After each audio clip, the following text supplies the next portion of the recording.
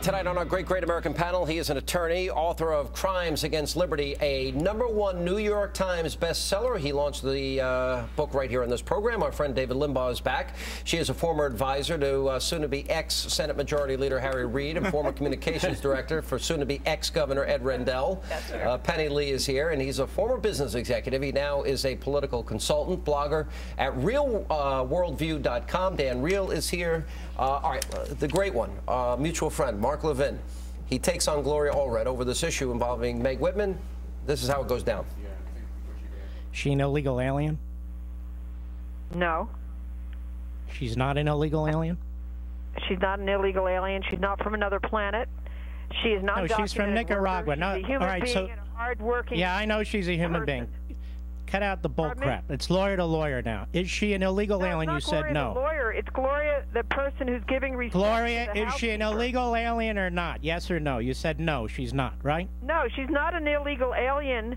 She's an undocumented worker. My client is a housekeeper, and some people don't respect a housekeeper. I happen to respect housekeepers. I think they work really hard. Aren't you swell? Now answer my question. I'm answering the question. You put your client in legal jeopardy. I don't need a lecture from a liberal about housekeepers. Okay, well, I asked you about your client and the legal jeopardy that your client is in now. Wow. Checkmate Levin. Ooh, that was a tough interview. I mean, he was firm and absolutely. He was right on the issue. He was right on the issue. And actually, I have to say, the interview that you just gave with Meg did one important thing, which was trying to stop the bleeding. Because the one thing that she has had, she stopped it. She has trying to stop it, and I think it moved it in the right direction, which was a good thing for her to do tonight, because she humanized it, which she hadn't done before, and David, she put a human face on it. I think Penny is actually right there. And secondly, I think she did all due diligence in this case. Yeah. But more importantly, I think this woman, Gloria, did put her client in jeopardy. There's a series of laws now that it appears that this woman broke, and she's probably going to be deported. The whole thing is you've got Jerry Brown out there acting as much of a buffoon as Joe Biden, and they got to do something to distract from the issues. I mean, he's disorganized. He's saying stuff off the cuff all the time. She's real disciplined.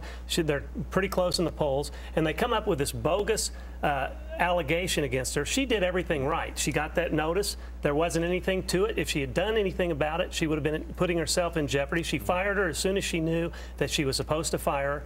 And, has anybody asked this?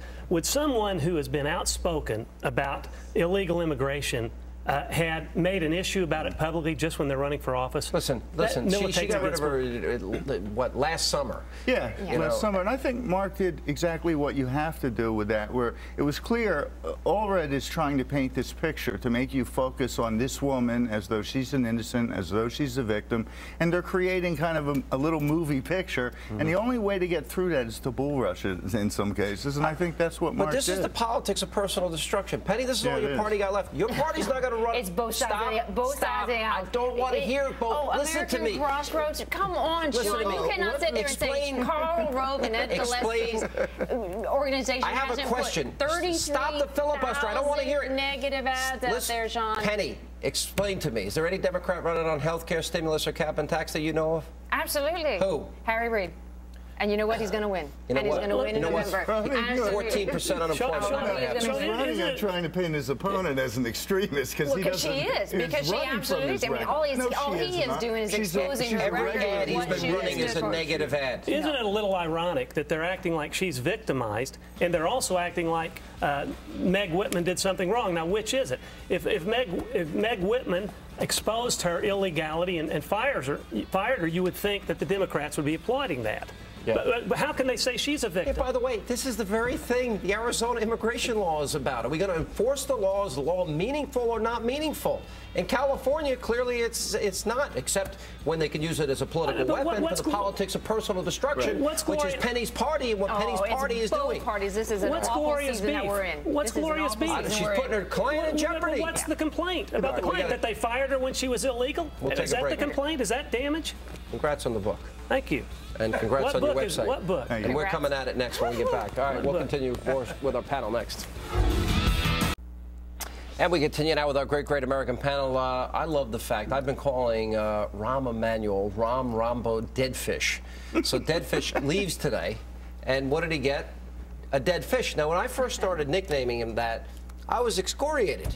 Right. And apparently it's all right for the White House, just like you can't say Barack Hussein Obama until your inauguration. But Democrats are always allowed to do things we aren't allowed to do. We know that, right? There's nothing unique there. Did you ever see anything wrong with saying Barack Hussein Obama? No, that was his full name, absolutely. Okay, then how come everybody that said it during the election was excoriated? Look, his name is Barack. He ran for Barack Hussein Obama. He didn't run away from it. He said it was his name. So, Bill Cunningham in Cincinnati said it at a rally and was, remember that, David? Oh, yeah. Sarah Palin said it a week or so ago on Fox. Yeah, but before the election, it was different. News. Once he said Barack Hussein Obama, then it was okay. I mean, but there was a lot of people that were linking him up to being a Muslim, and so there was some things that they were linking him because of his middle name, saying that he was a Muslim, but in fact he is a Christian. And so I think some of it was damage control within the campaign. A Christian in the Jeremiah Wright School of Black Liberation Theology. I'm not so sure. No, he is a born-again Christian. I'm not questioning his faith. No, don't misunderstand. I'm saying, yes, he is, but he went to Reverend Wright's church, Black Liberation Theology, rooted in Marxism. I am not here to judge a man's heart. If he says he is a born-again confirmed believe that Christian, to me, then I'm going to take him at his word. Just kidding. All right, what do you think? I don't know what do you think, David, of Carl Palladino? I love his confrontational style. He is refreshingly honest. He's got a great plan economically for New York that would save New York, or New York's going to be bankrupt. And, the newspapers are calling him Crazy Carl. Meanwhile, they're camped out in front of his house. He's got a 10-year-old daughter. I don't blame him for being ticked off about this. We're seeing the rise of the citizen legislator. They're not going to be as smooth in all cases as the polished politicians. Yeah. And I think it's outrageous what the press did, taking those pictures inside about a daughter. And then what's more outrageous is for them to get on their high horse and say, you invited public scrutiny, and talking about your daughter as if that means they can go and get inside her private life. That's outrageous. Liberals would never make that case if the shoe were on the other foot. Conservatives would never make that case. There's a double standard between our current political class and these new citizen legislators that are coming up. Look, we know what John McCain has said and done. We know on the floor of the Senate in some cases, not to pick on him. We know about temper tantrums from Bill Clinton to whomever, and a lot of stuff gets said and done behind the scenes. They really want to use it against these new people coming up who are more or less citizen legislators, and I think they're doing it just to keep them down, that they wouldn't judge themselves. But in this case, I mean, I think this guy has a real case for having having the next course in anger management. I mean, this guy has a real temper, and you're seeing that time and time again. I mean, he said he was going to take a baseball bat to the legislators and all that. Does Bill Clinton have a temper? Absolutely, but there was a... Everybody would be outraged if he did that about literally hitting people. Come on, that's... No, I mean, that is his style, and I think that he's not talking about that. He's not talking about hitting people. But he's saying it repeated over and over again, and he's taking some very outlandish steps. He wants the system that is broke and robbing from our kids and grandkids. I will let the people of New York decide, but I think that at the end of the day, they're going to want somebody with a little bit able to control their temple in situations to be able to lead If someone spied on your 10-year-old daughter, wouldn't you have something to say to them? That's a good question. Absolutely, I would be outraged, but I would temper it. I wouldn't sit there and say I'm going to take you out. I'm going to take you out. I'm going to take you out. I'm going to put you over with a baseball bat. I'm going to put you in a package. Remember when Mike Dukakis was asked the question about if your wife was raped? Right. Yes. Well, I think it was. He had no outrage at all. He had absolutely no outrage. So if your 10-year-old daughter is being photographed, I would be. You know what? I would use a few words I probably can't use on the air here today. And didn't it happen twice? Didn't it happen twice? And then they're arguing with him about their right to do it. Of course he's going to get outraged. He didn't just spontaneously get outraged. That wasn't the only incident. I mean, this is a repeated pattern. But see, here's the example. This isn't about his character, the issue. We're always getting distracted from the main issues in the campaigns. That's the same thing that's happening with Whitman. Democrats can't run on issues. They cannot run on issues, and there are serious issues in California, by the way. Oh, look completely. At that. Let me ask one question. I want to go back to the immigration issue with Meg Whitman. Should this woman be deported? Well, I think we first have to find out if she committed a felony, and then she may have to. Assuming that she was dishonest on the I-9 form, assuming that she was dishonest in filling out the application and getting a Social Security card on a false premises and a driver's license, and being in the country for such a long period, should she be deported, if that's the case?